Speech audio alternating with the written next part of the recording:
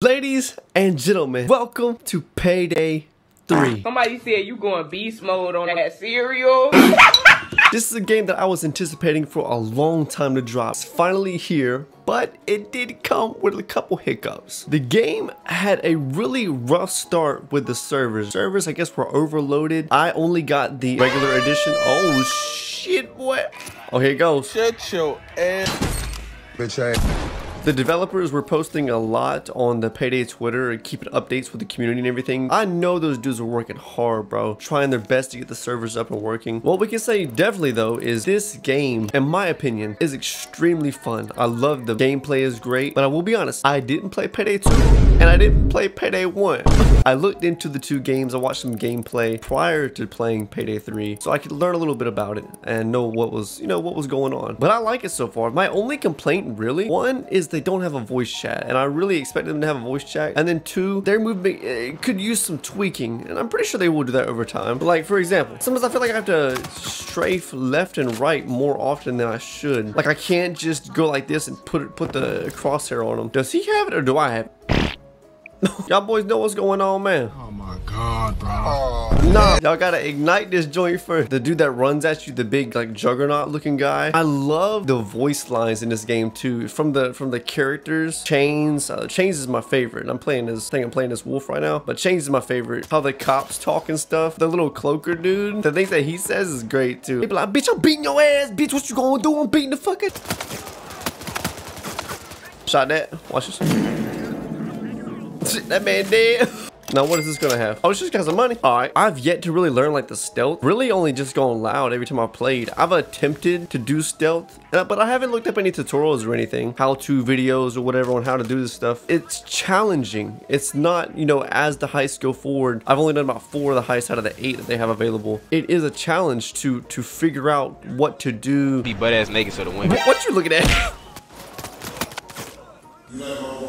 Would you see my dick?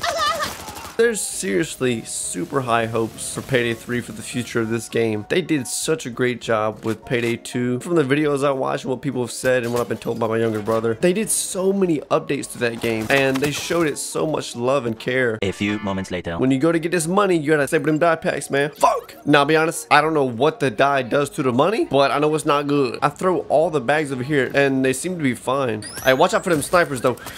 Oh my god, I'm gonna get hit with a sniper. How you dead? Dude, can somebody help me? Yeah, the snipers are ridiculous. If you don't get away from them quick enough, drop your shield just in an insane amount. That big ass ammo crate. Pick it up, look how much ammo I get for it. 4 bullets. I'm bigger than bullets, bro.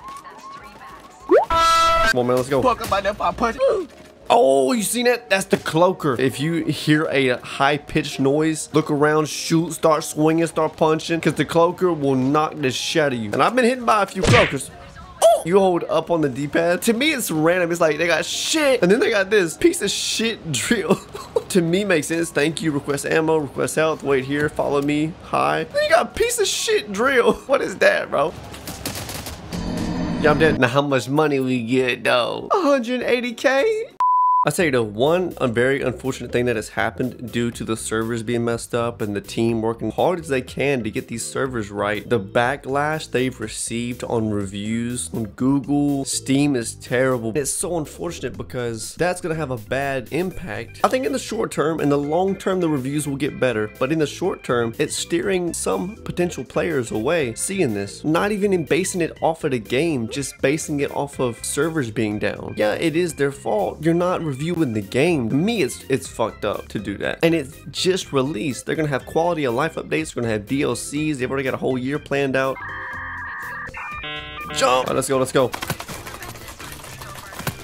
So the other night at work, where I live, we got hit with a bad storm. It brought in a lot of water. We received a message from the manager that said, hey, we're gonna be open tonight, but we're gonna be closed the following night. That's cool, a day off. That's not bad. I like to have a day off. So we go to work and whatnot. We're watching the water levels just rise. They were rising, they're pretty high. A lot of rainfall, a lot of water coming in, and it was concerning. I ain't even started the truck. Concerning to the assistant manager on duty. Now, given the manager was not there, even though making the call for us to come in, he was not there, okay? We're wanting to leave. We're wanting to leave to get home because the roads going home have water nearby that rises up and it floods the roads. It gets about 5:30 and the assistant manager's about to call it, but I say, hey man, we're probably going to call this. Doesn't end up happening and we end up leaving work around 8:30, or he did. We left a little later than he did. Once he leaves, it's about 10-15 minutes later, he gives me a call and he's like, you need to get everybody out of there. The roads are bad and they're only going to get worse. We shut everything down. We get the building locked up and everything. Now, I was the first one to head out because I just felt it was right because I was the one that had to lock up the building. So I was like, I'll put myself first if something bad goes wrong. I'm driving through the roads and I come to the first big puddle and I start going through it. Now, I was going about 30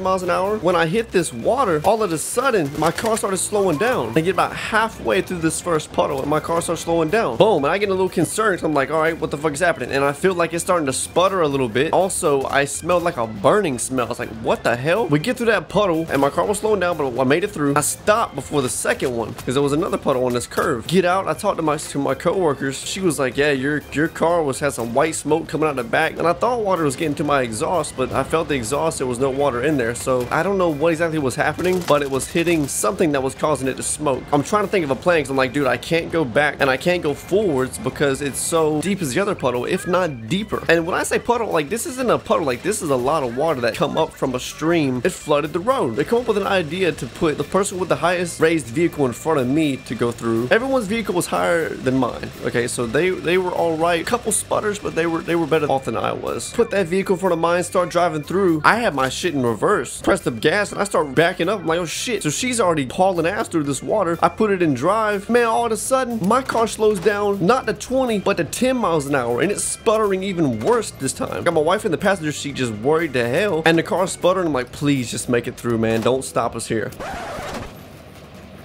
Fuck you, bacon burger. Bitch, I got a damn half-eaten cheese bread sandwich.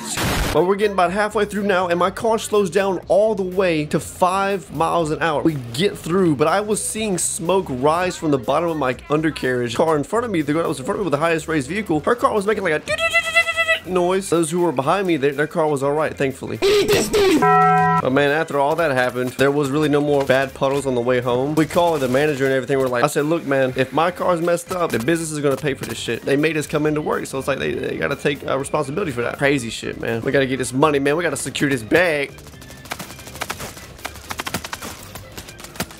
What the fuck? The first time I played this mission and I was throwing these bags, I was like, how the fuck is he gonna throw that bag that far, bro? Because look, when you throw it, I'm like, look. I heard her voice say like, okay, and there's another bag, but I was so worried. I was like, dude, the bag just fell off the fucking edge. Where my team at? Where my team at? Dude, stop all that bullshit. Bro, why it bounced off his head like that? I know a lot of people are running Dirty Ice right now, but I really think that Road Rage is my favorite. I've only played the first 4 heists. I haven't played the other 4. To me, Road Rage has been like the best money making. $600,000. And it wasn't even that hard. I like Road Rage. It was a good heist. Well, first Payday 3 video. I know there wasn't a lot of action going on. I was really focused on telling the story of today. I really hope you enjoyed the video. Hope you enjoyed the commentary. Payday 3, man. Let me know your thoughts about this game in the comments below. I'd love to talk to you guys about it. The wings, man. Y'all stay safe and take care.